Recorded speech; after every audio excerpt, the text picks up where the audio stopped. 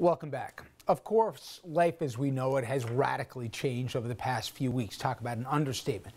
It also includes our legal system, which is now forced to deal with major disruptions and also new laws to protect people from the fallout over the coronavirus. Now, just last week, the Justice Department told federal courts that people who intentionally expose others should be prosecuted using federal terrorism statutes. And we're already seeing cases of people facing just those charges. A New Jersey man, he's looking at charges after he allegedly coughed on a supermarket cashier, then said he had the coronavirus. And a Brooklyn man under arrest after the FBI said he coughed on them after claiming he too was infected. It should be noted, the feds were investigating them in the first place for hoarding medical supplies so they could sell them at an obscene markup. Plus, we also have the case of two pastors, one in Louisiana, the other in Florida, who are facing charges after they held services in defiance of public health orders. Then there's all the misinformation being spread about the virus, including denial of its very severity. Now, Fox is hardly the only media outlet that allegedly has done this, but it certainly is the most prominent. And now, Vanity Fair's Gabe Sherman is saying that within the network, there's real concerns that they could be possibly looking at legal exposure. When I've been talking to Fox insiders over the last few days, there's a real concern inside the network that their early downplaying of the coronavirus actually exposes Fox News to potential legal action by viewers who maybe were misled and actually have died from this.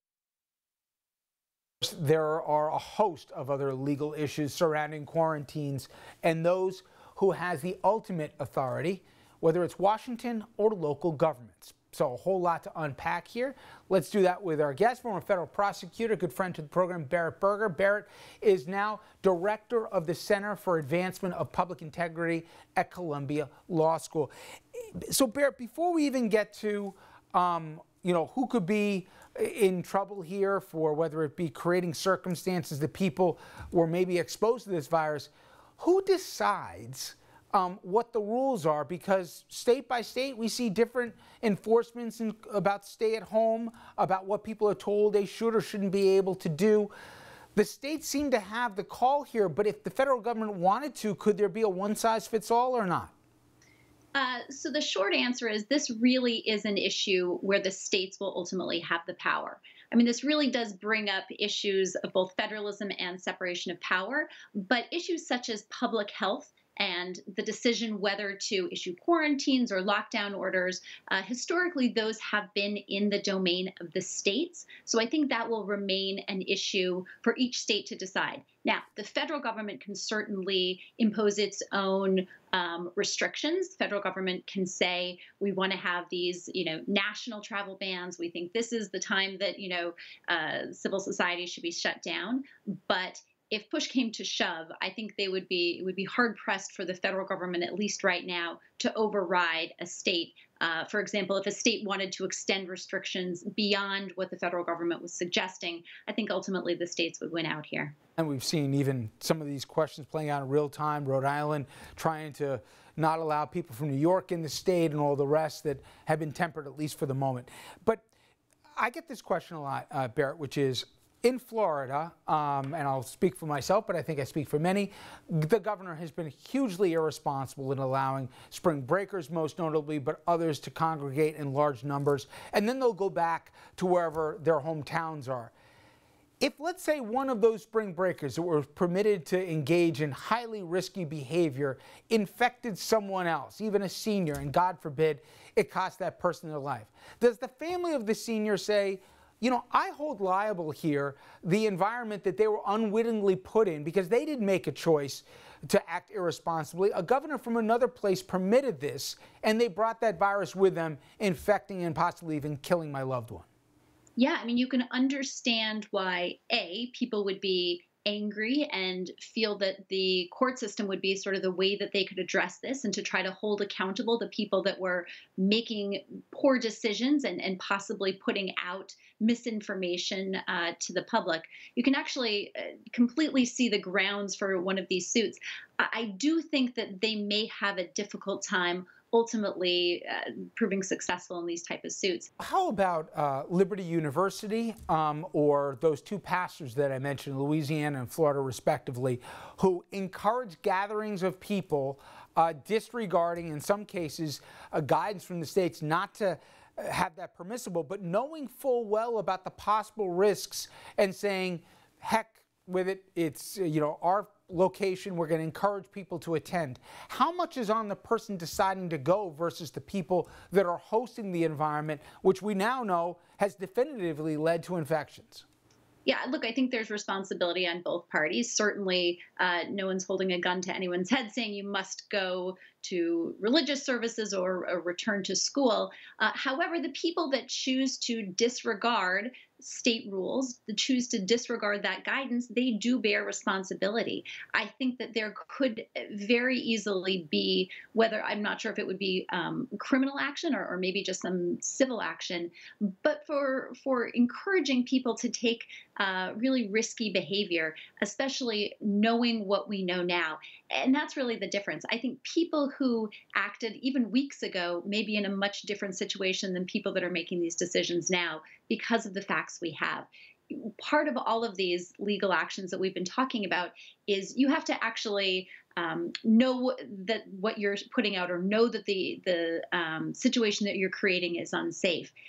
Someone would be very hard pressed right now to make any sort of a defense that they didn't know that the situation they were encouraging was unsafe. So I think times really have changed in even just a few weeks, and will really continue to in the next month. I mentioned off the top that the deputy AG right now is saying we can prosecute people federally under terrorist guidelines here if they knowingly exposed people. And there were some egregious examples, people intentionally coughing on people and then right away announcing to them, I just gave you COVID. But what if it's a little bit more nuanced than that? What if you know you've tested positive and still decide to get on the subway or still decide to go into a large group and not notify anyone? We kind of ran into this societally at the apex of the HIV era. Where does the law start and stop, Berit, even if they're not intentionally doing it, but knowingly go out into an environment knowing they're already infected? Yeah, I mean, I think this is a really interesting question of sort of the reach of, in this case, the terrorism statutes, both on the federal side, but also on the state side. Most states have their own set of anti-terrorism provisions. I mean, here, what the deputy AG put out, one of the statutes that he was encouraging federal prosecutors to look at was the statute prohibiting the use of weapons of mass destruction.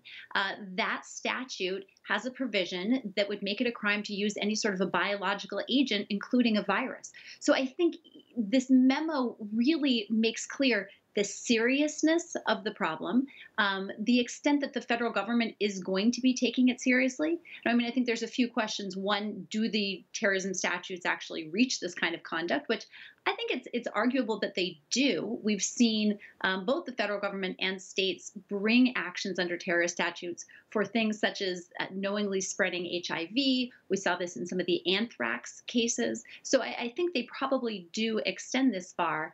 The second question is it, more of a normative question, is this a good idea for the federal government to be prosecuting people, whether it's for intentionally doing it or the hypothetical that you were raising, just recklessly getting on a subway or something after being after testing positive?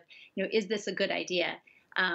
Whether or not, and I think it's important for people to remember, whether or not we are applying sort of a novel use of terrorism statutes or just more standard criminal statutes like assault or disturbing the peace, I think people need to be very clear that if they, knowingly having been infected, are going into public places or taking action that could expose others, there are a lot of serious criminal statutes with very severe penalties that could likely attach to what they're doing. All right. Berit, stay with me because when we come back from the break, Berit and I are going to discuss how this pandemic is grinding the scales of justice to a halt. Forget about, as it relates to, which cases with COVID. I'm talking generally, just about our entire judicial system here. We're going to get into that conversation after this.